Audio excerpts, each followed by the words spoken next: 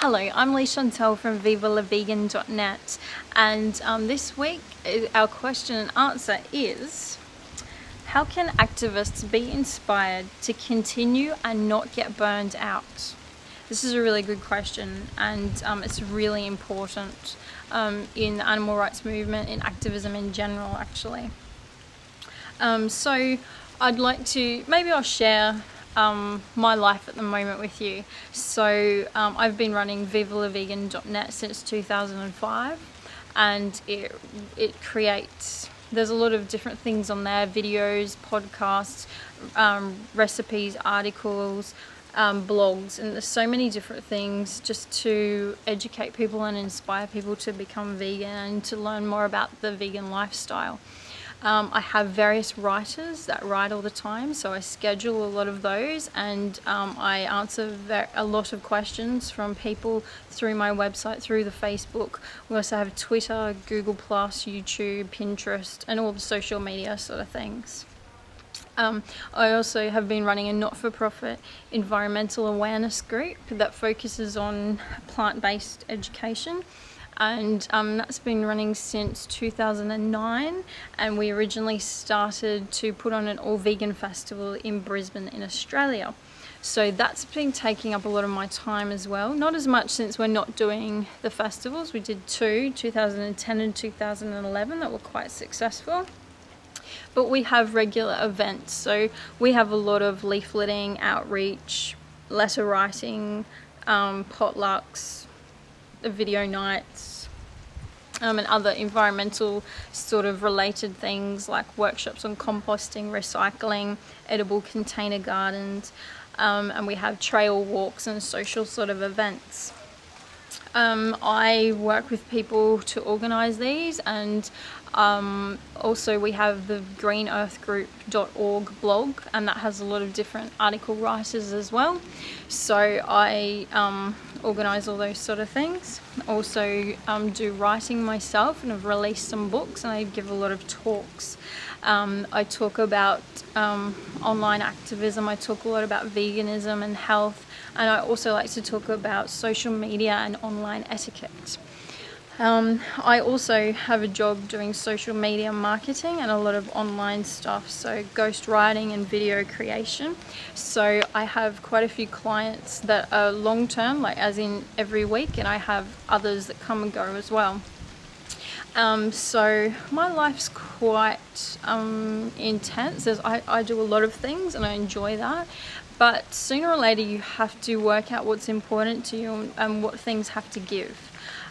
So it's good for me. I went away recently in August 2012, and I was over in Southeast Asia for 6 months, and I'd really suggest this to people, to get away from the scene that you're immersed in, to get away from everyone and everything, and to go somewhere else where you can see whatever you're involved in as an outsider instead of someone who's involved in it, because you can see things from a different perspective. And you know, I met so many amazing people. A lot of them were non-vegan as well, and just to be around people like that I'm not normally around, and to meet other people from different cultures and that do different things, and it was really quite amazing, and I learned a lot when I was away. And since I've come home, I've realised the things that are important to me, the people that are important to me, and I make time for those sort of things, and I'm trying to get rid of just all the other sort of white noise, I guess you could say. This for me is, you know, one of the probably the major things for me is what I do online with Facebook in particular, because I run all my websites, so Viva la Vegan, Green Earth Group, Leigh-Chantelle, and other clients, quite a few other clients, social media. I'm always online with different things. I've been doing I've been not being on Facebook on weekends for almost 2 years, and that was really good. And just as of this year, after seeing the way people reacted to one of my friends who came out as no longer being vegan, I just don't want to be around such negativity and judgment all the time. And I feel a lot of it's really, really negative and judgmental, condescending, rah rah. So I decided, and I actually I was offline for a while, and I decided just to do Monday, Wednesday, Friday on Facebook. I still run things through Hootsuite, which is a lot of other channels, but you know, and that's been really good for me since I decided to do that, actually. So it's just working out the things that really work in your life and getting rid of the things that don't. Like the things that really bring you joy and happiness, do more of those. And the things that are really heartbreaking and soul destroying, try to limit those as much as possible. And I know, you know, activists have to get involved in some really horrible things, and you know, especially undercover stuff, and just doing stuff a lot of people don't want to hear. A lot of people are really antagonistic towards them. You know, but you know, it needs to be done, doesn't it? So you just need to work out what's good for you and what's good for your health. And also another thing in the past few years I've done is just get rid of negative people, people that cause drama, people that are really just ego maybe based in the movement, and surround yourself with the people, you know, that are walkers, not talkers, and that just get stuff done, and they don't have to put it on Facebook every 5 minutes about all the things that they've done. You know, they're the people that actually get things done, and you know, the animals don't care whether you can post on Facebook or not, do they? So it's just working out what's important to you and just making time for yourself as well. Another thing, when I first did my festival, Green Earth Festival in 2010, it completely took over my life for at least 3 months. It was a full-time, full-on event. And, you know, after that, I just had to go, okay, I have to do something that's completely removed from festivals, events, from veganism, from animal rights, from music, everything I was passionate about that I did a lot of. I just wanted to remove myself from it.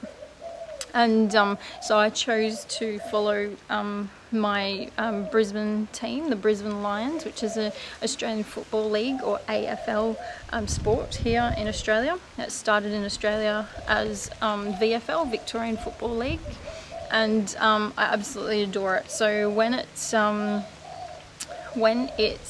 AFL season, I completely immerse myself in AFL and follow my team, even though we lose pretty much a lot lately, which is not good. Follow the stats, follow all the information. I just really enjoy it, and it's great to have something that's completely removed from everything else I'm passionate about. And I definitely suggest you do something like that. I definitely suggest if you need some sort of help, like that you go and get it, like counselling, like a psychiatrist or psychologist, that you go and see them.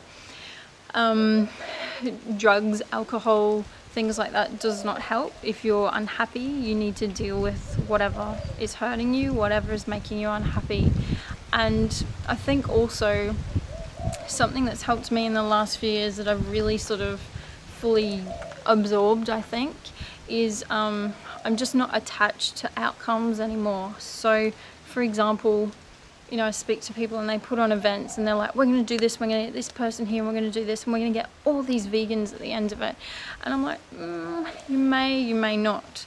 And I think, you know, I've said to them, you just need to focus on, this is my event and I'm going to give so much information to the public who come. You know, there's a lot of people that aren't vegan there, and I really hope that with this information we give, that they can go away and make their own decision about whether they want to become vegan. And we know that we've done everything in our power to help them make that decision. And you can't force anyone to change their mindset. You can't force anyone to become vegan. And it's all just about planting seeds. You know, for me, it's all about planting seeds, and you do everything you can and the best that you can to help it grow and to help it bloom and blossom into something wonderful. but also you can't control weather, you can't control the rain or lack of rain, you can't control if the sun's too hot for a week or something. You can't control so many different things in life, and you know, I feel once you let go of outcomes, that you're much freer, and then it doesn't, you know, it doesn't hurt as much when you put a lot of effort into something and the outcome isn't what you expected it would be. And this means still keep trying, this means still keep fighting the fight that we need to do, and this means also creating a tribe, you know, our own tribe. Don't give in to all those temptations that are forcing us to, you know, keep our movement completely splintered. Like you're that group, you're that group, you're that group, you're that group. We're all one group. We're vegans and animal rights activists. We need to join together. We need to do stuff together. And if people are trying to create drama, if people are trying to segregate people, they're probably people you need to reassess about whether or not you want them in your life. I personally don't need those sort of people in my life. I know what path I'm in, I know what I'm trying to achieve, and I hope that I'm educating people as much as I'm getting educated myself. And definitely, you know, you need to take time out for yourself. Please remember that. And don't martyr yourself. You know, it doesn't help anyone if you're doing so many things and then you end up hospitalized for stress or something. We need to be showing the world that we're, you know, a great example of veganism, that we can do all these things and we're aiming to achieve greatness, and that we will achieve it. Might not be in our lifetime, but we plant the seeds for generations to come. I believe in you, and I believe in us, and I believe in the movement. So I hope that answered your question today. Please subscribe to the channel, and we'll see you next week.